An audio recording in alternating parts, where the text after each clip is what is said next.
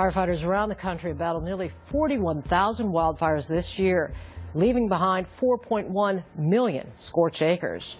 Restoring land destroyed by fire is critical, not only for the survival of the species dependent on it, but also for the prevention of future fires. Aljazeera's Asha Qureshi met up with a group of scientists whose work begins after the fires are put out. When a wildfire ignites, containment is the first priority. Record high temperatures coupled with dry weather whipped up more than a dozen major wildfires in Colorado this summer. Crews battled blazes that scorched nearly 200,000 acres. So far this year, federal agencies have spent more than $1 billion fighting wildfires nationally. But what once the fire is extinguished and the smoke is cleared could be the difference between fueling more wildfires or preventing them. Today we're headed just northeast of Grand Junction, Colorado, to the site of the June 2012 Pine Ridge wildfire. It was the largest this district has ever experienced. It burned about 14,000 acres in the course of a few days. One day in particular, 10,000 acres burned. And now all you can see is just the stumps. Andrea Kramer is a conservation scientist with the Chicago Botanic Garden. Her work focuses on improving restoration of areas like this after the ravages of wildfire. One of the issues after a wildfire like this is the problem with invasive species. One of the big ones around here is cheatgrass.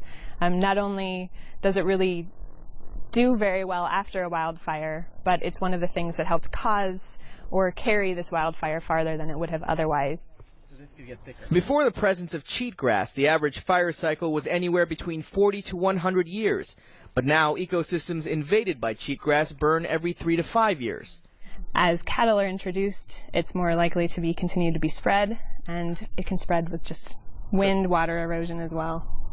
Restoring these decimated habitats is a critical step in reducing the severity and frequency of wildfires. It's one reason reseeding with hardy native plants is a top priority for the Bureau of Land Management. One way the BLM is doing that is through partnerships focused on the collection and mass production of native plant seeds. We're going to pull the seeds out, all right, because we're going to look and see if they are ready for collection. Okay, we pull these out. All right. Working with the Seeds of Success program, BLM botanist Carol Dawson and her horticultural squad of interns take to these Colorado fields to gather and ensure the next generation of plant. The Seeds of Success program is a program where we are collecting native seeds on BLM lands throughout the West, and the idea is that we would put this seed into seed storage so it'll be viable for a couple hundred years. Ideally, the team's goal is to collect between 10 and 20,000 viable seeds each time they go out. They'll also inventory all of the native plants they find in these foothills for future use. The seeds are then sent to various national seed banks, like this one at the Chicago Botanic Garden, for long-term storage. Well, seed banking is one of the most rational things we can do with a changing climate, with the threats that plants are facing out in the wild.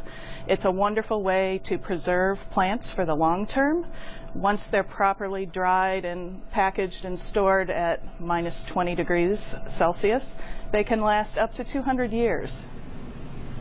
In this lab, about 1,500 different collections representing several thousand species are banked. In total, more than 1 million different seeds are preserved here, in case they're ever needed for reproduction and restoration. Most people aren't aware of the scale, the millions of acres that burn every year, the millions of pounds of seed that have to go out. A lot of times that's sown by helicopter because these areas are inaccessible, dropping vast quantities of seed on this scorched earth with the hopes that it will come back and be a thriving native plant community in the future. It's a deposit made by plant scientists and environmental agencies that could protect human and wildlife in the absence of a rainy day. That was Aljazeera's Asha Qureshi.